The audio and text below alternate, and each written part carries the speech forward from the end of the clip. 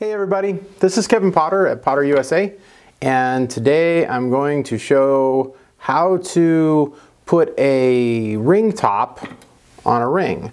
So what this is, I've made a video earlier on and it showed how to take one of our die struck ring blanks and turn it into a ring. And this one just happens to be an Art Nouveau piece from the early 1900s. And this one here is, I really like this one, it's my favorite. It's called, we call her Maureen. But it's a Art Nouveau woman with hair flowing around, and it's probably from the early 1900s. And I'm going to show you how to take a stamping from the die and then solder it to the top of your ring. Okay, for the top of this ring, what we're going to use is a piece of, well, since it's the top of a ring, we're going to use a fairly thick piece of silver. This is probably, I think this might be 16 gauge. You could get away with 18 gauge, no problem. It'll be just fine. So what we're going to do, we're going to walk on over to the hydraulic press and we are going to press this into the die.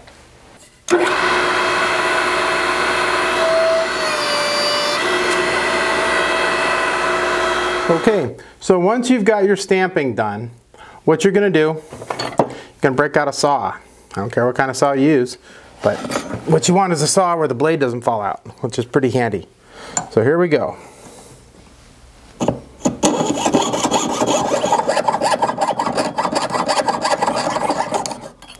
On our website, we have, well, I think there's over 2,000 different stampings or dies to choose from, but I know we have hundreds of these ring tops.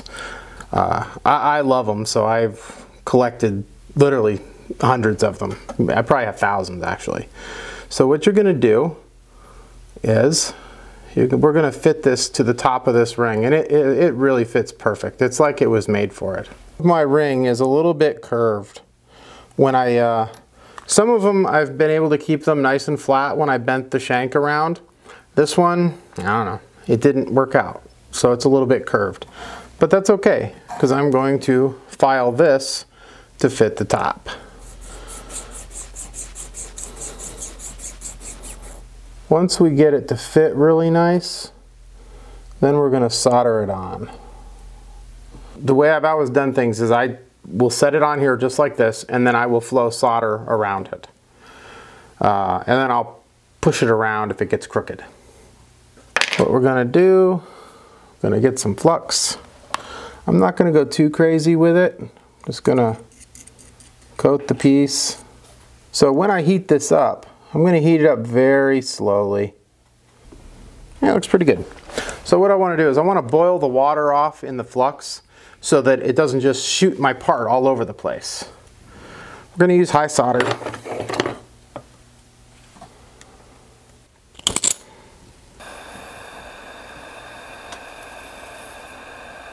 So what we're going to do is we're going to heat the bottom of this thing up first.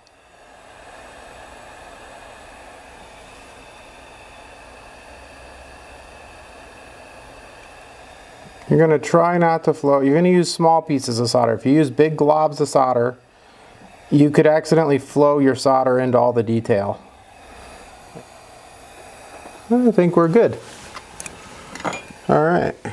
So once you have completely soldered the top of your ring, it's time to toss it in the pickle. And I'm going to take my file, I'm going to file down the solder lumps. And I'm going to get the edge of this bezel really crisp, or the edge of the image.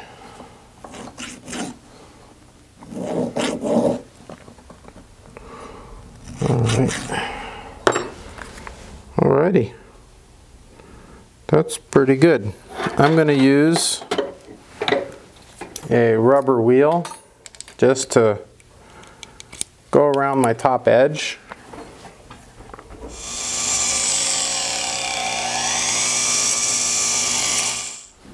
So the next step, we're going to use some liver of sulfur and we're going to darken the entire ring so that you can see all the detail. So as you've seen, I'm not high polishing this thing. We're gonna get it blackened first. Want me to dump that out? So what we've got now is it's all black. The whole ring is completely black. We're gonna use some of this polish, metal polish. Nothing special. Put a little bit on the rag, and this is gonna buff off the high spots and leave the low areas black. You can see how all the black brings up all the detail. When it's all silver, it's hard to tell. If you want to make a ring like this, all the components are available on our website. Thanks for watching.